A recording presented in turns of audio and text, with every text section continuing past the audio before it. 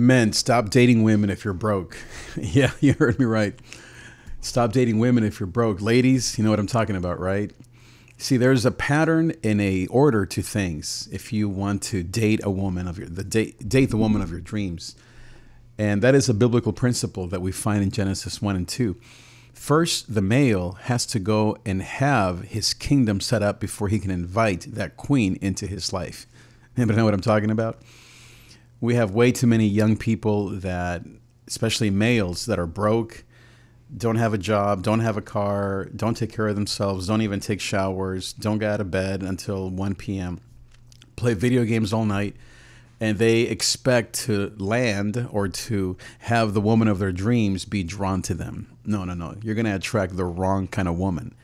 And women, you know what I'm talking about, right? You can't settle for someone who doesn't have his kingdom or his stuff together. You know what I'm talking about? The way that God designed the order of things is, as I said, found in Genesis 1 and 2. Adam and Eve, the first thing that God told Adam is go and be fruitful. Go and conquer the land. Go and rule the world. The man first, in order to have a family, a wife, a girlfriend that he deserves and that she deserves, has to first get his kingdom right. Now, before you set up that kingdom, that man has to go through two more steps. First is intimacy with God.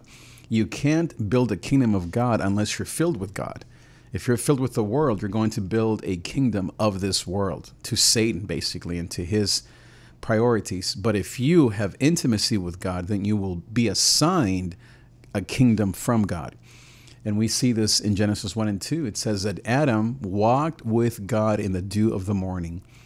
And that's where it all began for Adam. It was that morning, that daily walking with God that enabled him and empowered him to have his own kingdom and then to have Eve join that kingdom. Second is a man has to then seek the wisdom of God, not of this world. The wisdom of this world will tell you to be all about money, about success, about your looks, about how awesome you are, about how successful you are, that you have to only look for the woman that has the perfect body or that is going to make you happy, or that you have to, or that you're going to lose your life unless you have that woman of your dreams. Or the kingdom of this world will tell you the opposite, that you're worthless, that you don't deserve anything, that you're not handsome enough, tall enough, rich enough, you name it, or spiritual enough. And so that's the wisdom of the world. But the wisdom of God says, fear me, seek me first, and everything else will be added onto you. That's the wisdom of God. And once again, we see that in Genesis 1 and 2. It says that Adam and Eve were told that they could eat of every tree of the Garden of Eden. Every tree was available to them except for the tree of wisdom, the tree of the knowledge between right and wrong. And that was the only thing that Adam had to keep away from, was disobedience, to pursue his own wisdom. And so, as we know, though, he was tested. The woman went and ate of the tree that was about wisdom of this world. And so then she came and gave that fruit. It doesn't say that it's an apple, but we call it an apple. But he gave Adam that fruit from the tree of the knowledge of wisdom. And then the man ate, and he fell for the wisdom of this world.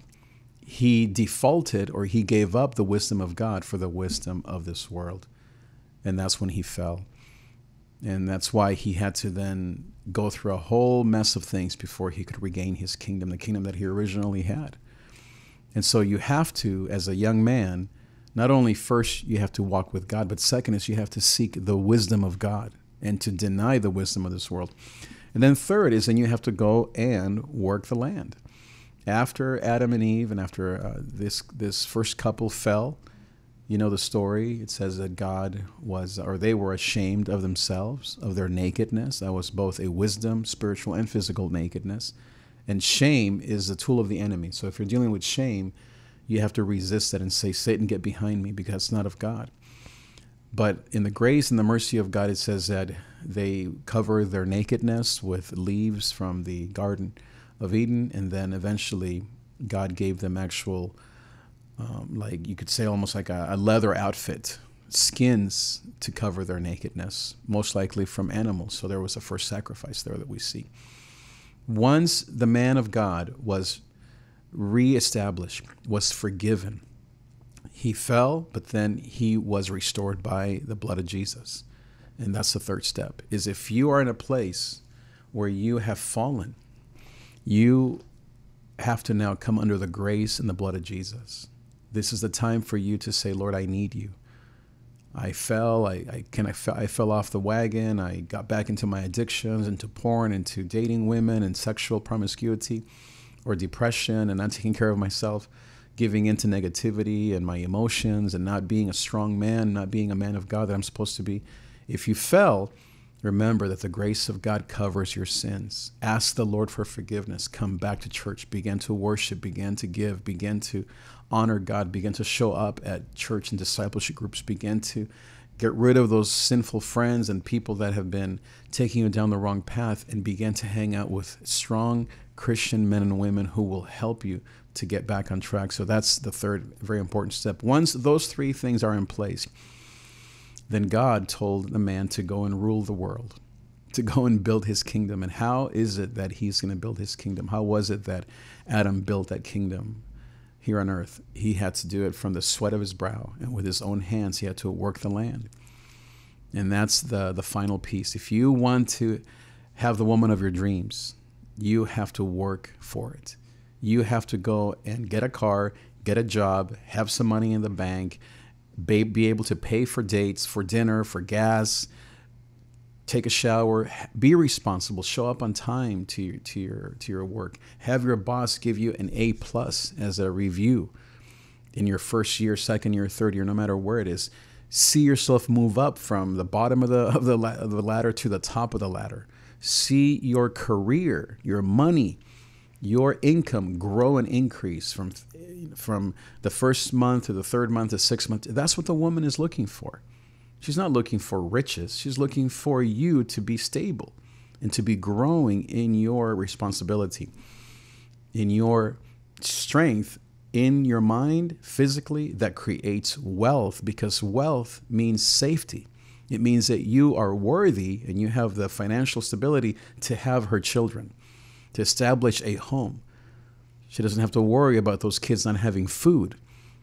And you may say, well, I don't want to have kids. Well, the woman instinctively, I'm not saying that this is what everyone has to do, wants to be a mother, wants to have a family. It's what they see, especially for us Hispanics. It's what we've seen, even if there's pain or difficulties, and obviously there can be all kinds of things that get in the way. But the most people, we want children.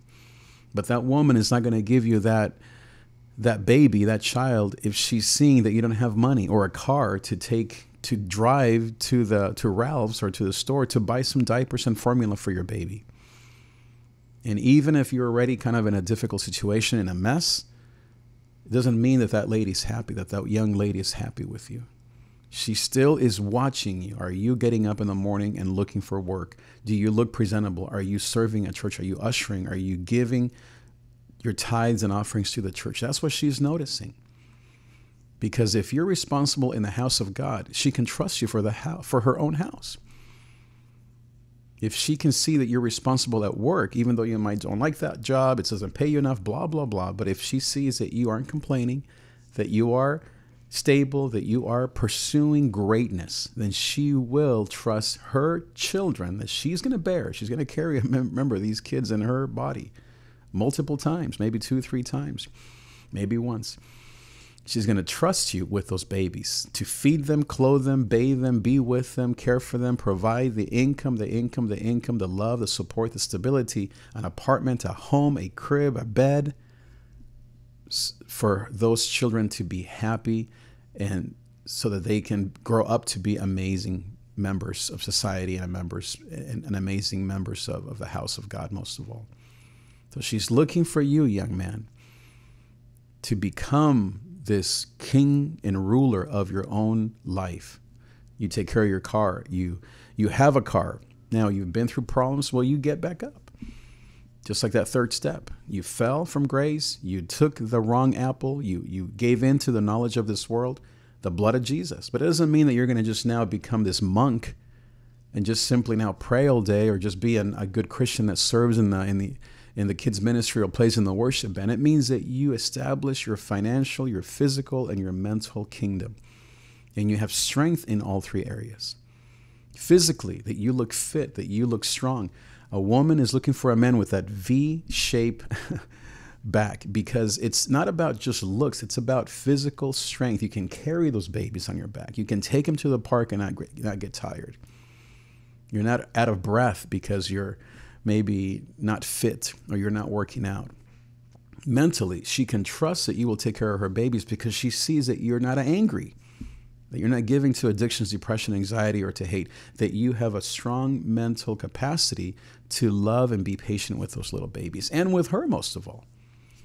That you will have the mindset to love her, that you will have the physical ability to pick her up if she falls, to defend her from some crazy creep in a dark alley. That's what a woman is looking for. It's not about you being rich or you being successful, you having a lot of Instagram followers, nor is it about you just being a Christian and playing in the band. It's about you having your kingdom established, and that you can uphold that kingdom and sustain that kingdom for 30, 50, 70 years. And so you have to have, and then of course you have to have your spiritual kingdom well established. This is the foundation to everything. That you are a praying man, that you are a man who serves in the church, who leads discipleship groups, who leads Bible studies, who isn't giving in to other people, who isn't weak, letting women or weak men rule over you. But that you as a male, you take your rightful place in whatever you're doing at church. She wants to see you be able to lead your spiritual family so that she can trust you with her own spiritual family, with her own kids, with her own spiritual life. Remember, the Bible says that we got to love our wives as Christ loved the church and gave himself for her. So the woman, that woman that you're dating, that you want to marry, or that you're wanting to go out with, she's looking at you spiritually. Does this man have what it takes to lead me spiritually? Do I see that in his life with his friends, at church, the way he interacts with people around him? Do people respect him spiritually, physically, mentally, emotionally, most of all? Another very important thing. Does this man have the emotional intelligence to know when to say and when not to say something, to know when to speak and when to be silent? Does he have the emotion? She's not looking for a perfect man, so it's not about perfection, but it is about a man who has an established kingdom. When and if you do that, you will have a queen join your kingdom, and you will establish an amazing, godly, spiritual kingdom that will last forever. And your descendants, meaning your kids, will see that in you and in your mom, and they will say, I want to be just like my dad. I want to be just like my mom. I want to have my own kingdom when I'm 12 and 14 and 15 and 18. And this is the opportunity that we have to establish our kingdom through biblical principles, not money, sex, how many women, how many men, does he make me laugh? Is he cute? Those are fun things. I'm not saying those are evil things, but that's not what a woman is looking for. A woman is looking for you to have your kingdom established. Again, to first have intimacy with God. Second, that you are seeking the wisdom of God. Third, that when you fall, you come under the blood of Jesus. And fourth is that you go and work the land and you establish a physical, material, spiritual, mental, emotional kingdom that is strong and healthy and growing. And you will see your life. You know, people say, a lot of both men and women say, oh, I always end up with the wrong kind of guy. No. You're drawing someone who's just like you. You are the one who is, quote, manifesting, as crazy people call it these days. Really, all that means is that you're attracting people just like you. But if you grow in all these areas, you're going to say to that person who is not at that level, you're going to say, no, I don't need that. But even better than that, as you as a man come into your own in all of these areas that we're talking about, the queen of your home will arrive and you will see her. So what happened with my wife, I thought, oh boy. And she saw me and she said, oh boy. And we locked eyes. 20, 30 years later, here we are, helping young people just like you. That's what you want: legacy, continuity, a beautiful family, a pack like the lions have, right? What do they call it? A pack of lions, and they have another beautiful word for lions when they come together. You want to have a kingdom where the lion and the lioness and the little cubs can feel safe, can be provided for, can be established. Now, as humans, spiritually, physically, emotionally, mentally, so that you can withstand the lies of the enemy. This is not a joke. This life has a ton of problems and temptations and all kinds of worries and loneliness and challenges that are bigger than us. But if we establish our foundations now, then you will have a wonderful opportunity to succeed. When do you start? You start at birth. You start, if you're 18, 25, 35, you start today. If you've been on this journey, you partner with people that will encourage you to continue to persevere and to continue to climb. I don't mean financially per se, but that you continue to be the man that God has called you to be according to the biblical principles that are in Genesis 1 and 2. If you're now someone my age, you're now discipling, mentoring. You should have 5, 10, 20 people that are following you like little babies that are saying, I want to learn from you. If you are my age and you don't have that, you need to do some more work and keep saying, God, change me, help me to mold my character, because young people are looking for mentors everywhere we go. I'm so excited that young people today are looking to establish their kingdoms before they start dating or getting a girl pregnant or being in the back room making out with a girl they like.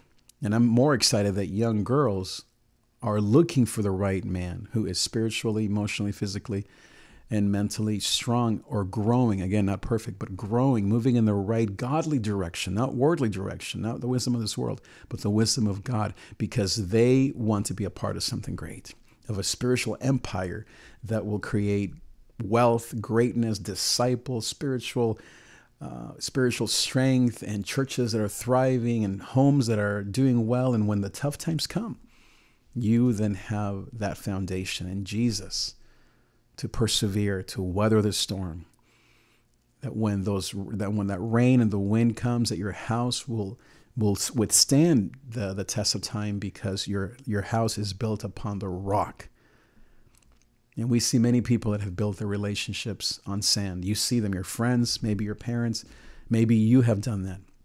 It's time for you, young man, young lady, to live by biblical principles. And if you aren't there, then this is the time to say, I need help. I need to be around mentors like me and others, coaches, life coaches, spiritual leaders, pastors, and people that you admire or that you simply want to be around to learn from, so that you can get your life and your kingdom right. And to really have a life of joy and gozo, as I call it, a life that is attractive, especially to that young lady. And if you are in a relationship already, remember, this is what she wants. She may not say it, but guess what? This is exactly what she wants. Ladies, you know what I'm talking about, right? And guess what? For us men, this is what we want. We want to be the lions of our home, of our pack, of our fold. I forget the name again of what the lions are called. We want to be the kings of the jungle. I don't mean like to be mean or be yelling. No. I'm talking about we want to have our dreams come true, to be worthy of respect and honor, to be worthy of being heard. The reason why sometimes women and men, but I see it sometimes in women, become the man in the family is because we have weak beta men, as I say. We have men who, even though our personalities, you might be more artistic, you might be more thinking driven, you might be more action driven, you might be more feeling driven. No matter who you are still called to be the man of the house, the spiritual leader of the house. And when a woman sees that, she's drawn to that. She sees that, and she then finds her place right behind, right next to. I don't mean behind in any physical or mental way. I just mean she doesn't want to lead. And the reason why many young people, young women become these little monsters, these little lions that they shouldn't be, they don't need to be, is because their fathers maybe weren't spiritually leading the families, because maybe their previous relationship overdid it and now they have to defend themselves. Being spiritually strong doesn't mean that you boss people around. You ask my wife, I don't boss her around. You ask my kids, I don't boss them around.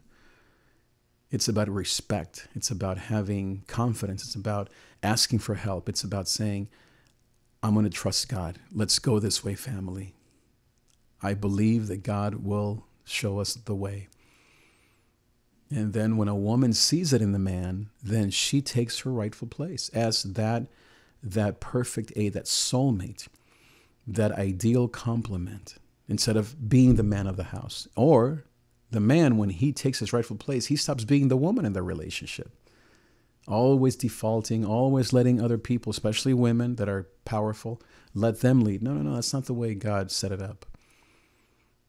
You as a young lady and you as a young man, take your rightful place in Jesus, not in the flesh, not in your own understanding, not out of ego or machoism or xenophobia or any of these things that are out there of patriarchy, but neither is feminism and all these things that I think the world has made up as ways to basically compromise or to make up for the faults that we have.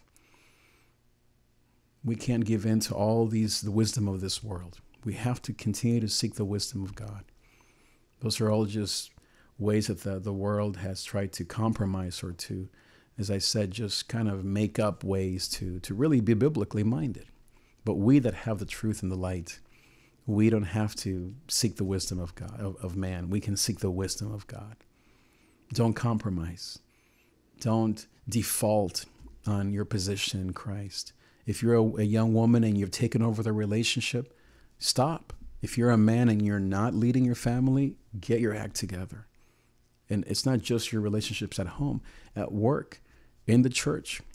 All of these places, we as men need to lead, and you as women need to be that ideal complement, that perfect aid and support to the man. And when this happens, I've seen it over and over again in my own life, in careers, in churches, in the workplace. Life flows, and there's blessing, and there's shade and fruit for everyone, and everyone gets to eat and be filled with love and with peace. If you would like to be a part of my coaching program, you can just go to the bottom of this link. We're starting a brand new virtual summit. It is Saturday, August the 6th, so in a few days, 10 a.m. It's going to be an hour-long summit where my beautiful wife, Rochelle, and I will be coaching you for 45 minutes or so on some of these basic principles of how to have a biblical relationship with a biblical kingdom that blesses you, your partner, your wife, your kids, and the world in Jesus' name. So sign up at the bottom of this video is davidtree.com/internship, davidtree.com/internship, and I know you will be blessed. See you inside. Talk to you later.